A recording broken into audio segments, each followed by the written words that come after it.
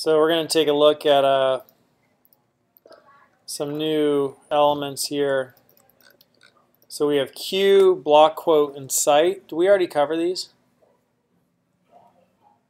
So cue is for short quotations that don't require paragraph breaks. Block quote is for long quotations. You see that in red. And cite is a reference to a creative work.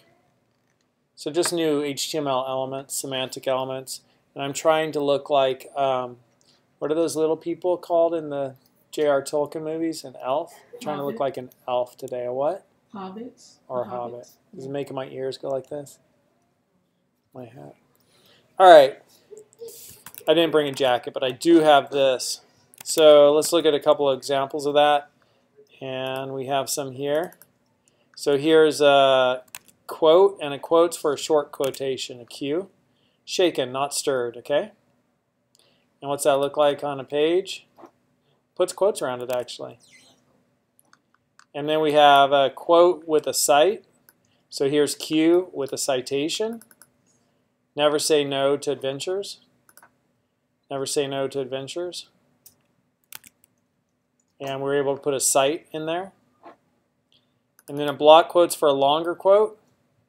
So there's block quote around a paragraph with a cite. So both cue and block quote can have a cite attribute. And then there is a cite element. So there's a cite attribute and a cite element. You see that? This is the cite element. Here is the cite attribute for a block quote and the cite attribute for a cue, short quotation. And cite, right, is like, you know, the name of something. The movie Jaws, Game of Thrones, right? Or citing with an anchor.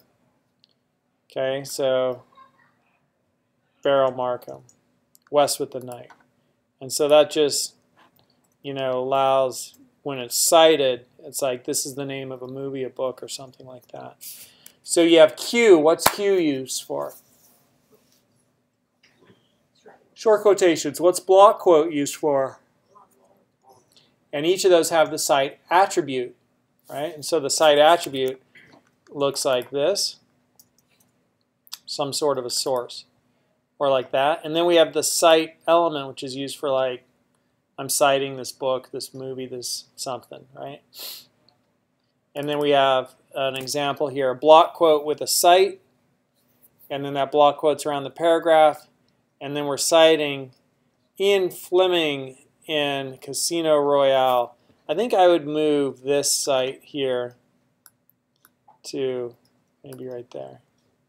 Ian Fleming in Casino Royale, because Casino Royale is the name of the work, not Ian Fleming. All right?